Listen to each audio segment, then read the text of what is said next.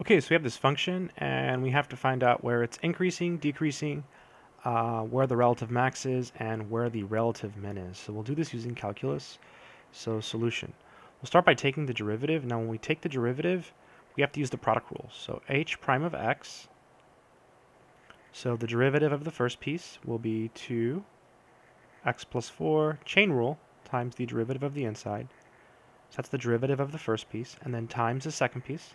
So x minus 2 plus the first piece, so x plus 4, quantity squared, times the derivative of the second piece, which is 1. And we set it equal to 0, right? We use the product rule. If you have two functions, f and g, and you take the derivative of their product, it's the derivative of the first times the second plus the first times the derivative of the second. And let's check. We took the derivative of the first. We brought the 2 downstairs. So we got 2, and then x plus 4.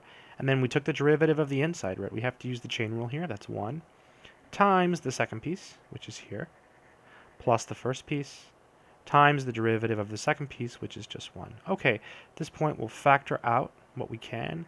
It looks like we can factor out an x plus 4. So we'll do that. So this is x plus 4. Then here we end up with, I'll use a bracket, 2x minus 2 plus x plus 4. And this whole thing here, we want to set it equal to 0. Let's keep going. So h prime of x. This is x plus 4. Let's see if we can do this in one step. 2x plus x is 3x. Negative 4 plus 4 is 0. Yep, that works. Set this equal to 0, so we set each factor equal to 0. And so we end up with two answers, or two critical numbers, negative 4 and 0. Notice the derivative is never undefined, so we don't care about that. So these are our critical numbers. And now what I like to do is I'd like to draw a little number line and plot the critical numbers. Then what you do is you pick test points, right? You pick any number you want over here, and you plug it into the derivative. So let's try negative 10. Why negative 10? I don't know. Just any number you want. So h prime of negative 10, well, that's going to be negative 10 plus 4 is negative 6. And then 3 times negative 10 is negative 30.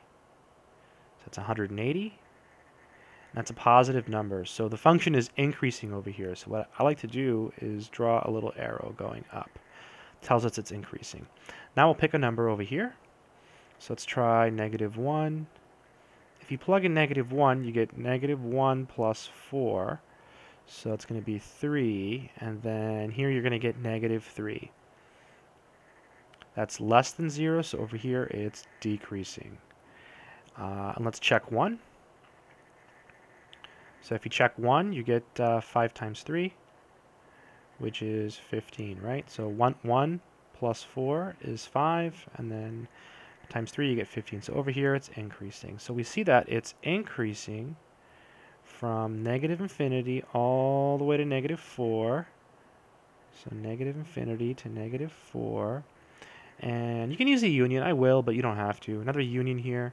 Put a union, and then over here it's increasing. So 0 to infinity. And I guess from the picture, decreasing would be negative 4 to 0. So decreasing from negative 4 to 0. Relative max. Well, it looks like, let me use a different color. It looks like it's getting bigger, bigger, bigger, bigger, bigger. Oh, look, it's getting smaller. So we have a max here. And then look, smaller, smaller, smaller, smaller, smaller. Oh, look, it's getting bigger. So we have a min here. So we have a max at negative 4.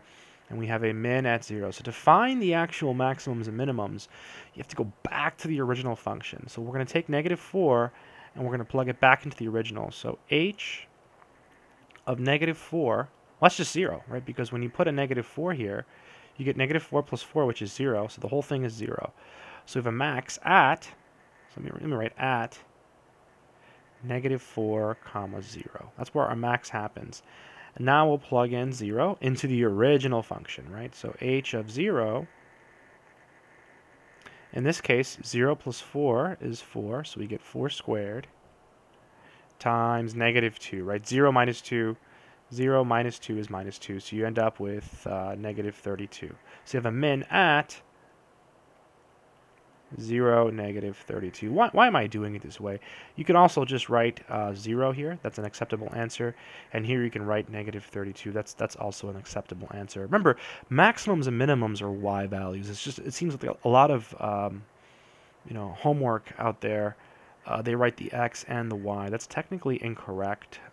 Maximums and minimums are y values. So these are perfectly acceptable answers. I hope this helps someone out there.